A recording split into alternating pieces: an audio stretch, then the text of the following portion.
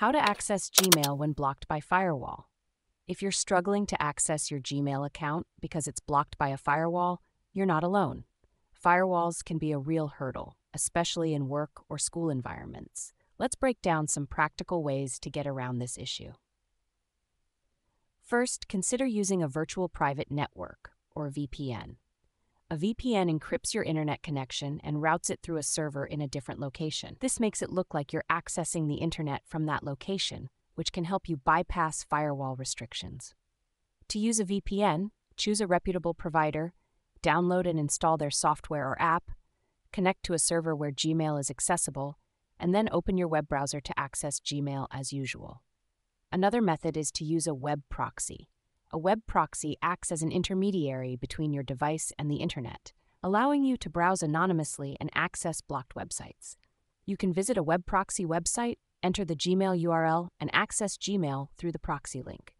However, be cautious with web proxies as they may not offer the same level of security as a VPN. If the firewall is blocking the Gmail website, you can still access your emails using an SMTP email client. Gmail supports SMTP, which lets you send and receive emails through third-party clients like Microsoft Outlook, Mozilla Thunderbird, or Apple Mail. Simply set up your email client with your Gmail account details and configure it to use Gmail's SMTP server. Accessing Gmail through your mobile network is another option. Since mobile networks are usually not subject to the same firewall restrictions as Office or public Wi-Fi, you can switch to your mobile data plan, disable Wi-Fi, and access Gmail using your mobile browser or the Gmail app. Just be aware that this might incur data charges, depending on your plan. You can also try accessing Gmail using different URLs. Sometimes firewalls only block specific URLs, so trying mail.google.com, thehum.gmail.com, or even googlemail.com might work. Additionally, using the secure HTTPS protocol instead of HTTP can sometimes bypass restrictions. If none of these methods work, you might want to configure your mail program to access Gmail via POP or IMAP. This involves setting up your email client to connect directly to Gmail's servers, which can help you bypass the firewall.